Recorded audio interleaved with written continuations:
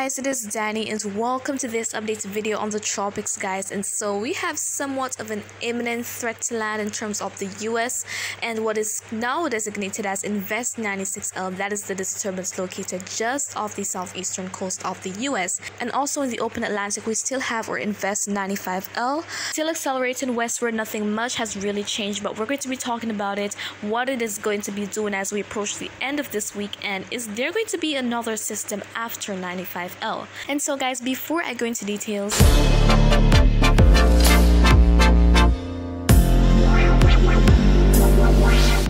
okay guys, and so let us first kickstart things with our Invest 95L. And so as you're seeing, the chance is still at 30%, so it's been quite stagnant, and the system is accelerated westward. And so by late this week, it's going to be approaching the Lesser Antilles, and it does have a chance to develop. If you're hearing rumbling in the background, it's because of some inclement weather in my area right now.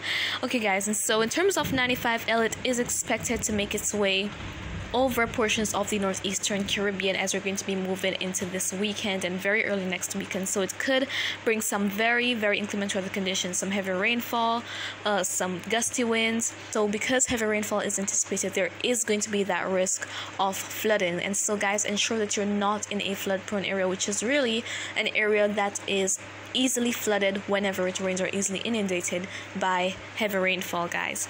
And so looking at satellite view, there we have the system getting a little bit more organized, but it is not the best right now, and we do kind of have limited shower and thunderstorm activity taking place with this system here, guys. But of course, as time goes by, once conditions are going to be at least marginally conducive, we're expecting to see a bit of improvement with this system as it accelerates westward. In terms of what our models are expecting in terms of its peak intensity, we have two models expecting that this thing here is going to be achieving category 1 status, and quite a few expecting it to eventually achieve tropical storm status.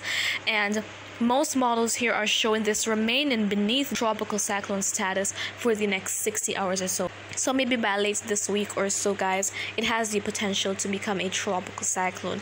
And so the next name after Dani'i is Elsa. So if we have both invests becoming tropical cyclones, they'll be acquiring the names Dani'i and Elsa respectively for whenever they develop and which develops first. And so now let us go on to that disturbance, Invest 96L. And so at this time, as you're seeing, it is given a 50% chance and is highlighted in orange now, which means that the chance is at a medium percent for it to develop. And so it is possible, certainly possible, that we could have this thing here developing because it is getting a lot better organized. And if we have these continued development trends, there is no doubt that this thing could achieve tropical cyclone status. So it is possible to achieve tropical depression status or maybe a weak tropical storm because it is going to be moving inland late tomorrow going into early Tuesday.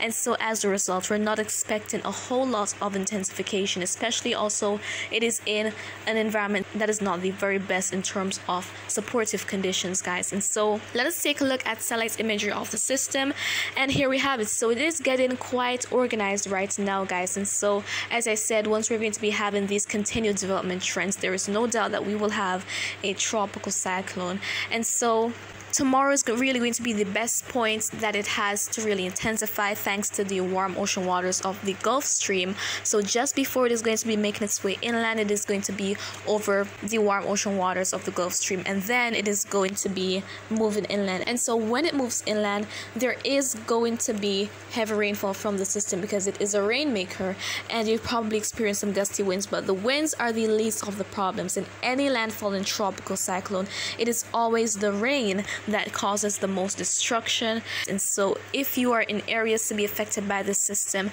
along the coastline of the northeastern section of Florida, Georgia, even South Carolina, please take necessary precautions and stay safe because this system here could really bring some dangerous impacts despite being a tropical cyclone or not. And so taking a look at the wind shear map now, we see that it is in a region where the shear is a bit favorable, but closer to the coastline, the southeastern coastline of the US, we're seeing here that the shear is quite strong, which is indicated by those reds. So reds mean unfavorable shear, the yellows mean neutral, and the greens mean favorable. So we're seeing that we mainly have those reds, which indicate that conditions won't be the very best as the system is going to be accelerating more westward, approaching the coastline. But regardless, guys, as I said, this thing here is likely to cause some dangerous impacts regardless of it achieving tropical cyclone status or not. But let's see what our models are expecting for the system here. And so we're seeing here that we just have a few available, but all agree that we will have this thing here reaching tropical storm status. And again, it is not guaranteed to happen, but based on the recent development trends, if they continue, there is no doubt that we will have a tropical cyclone. And sometimes when we see them forming out like that, or even our subtropical cyclones as well, we see them rapidly intensify at times. And so it could be the case with this system here, guys. And so we really have to pay attention to it as it is going to be making its way westward. And so in terms of the ocean temperature map, we're seeing here that ocean temperatures in the vicinity of that disturbance isn't the very best right now, but again, it is going to be making its way across the warm ocean waters of the Gulf Stream, and so that is really going to be helping it to get a lot better organized and intensify further. And so guys, now let us go ahead and take a look at three of our models. So we're going to be looking at what the GFS is showing, what Euro is showing, and what the CMC model is showing in terms of our two systems here. So this is Monday the 28th of June, so tomorrow, and then there we have that disturbance 96L making its way to the southeastern coast of the US. And so looking out in the Atlantic, we're not seeing much, just a bit of moisture on our organization seen for 95L. And to note that, you look at the black lines, which are called the isobars, and so they're lines of equal pressure. When you see them in a circular manner with the pressure below 1030 millibars, especially in the main development region, that is usually a tropical cyclone that you're looking at. And so we're not seeing anything much happening to 95L.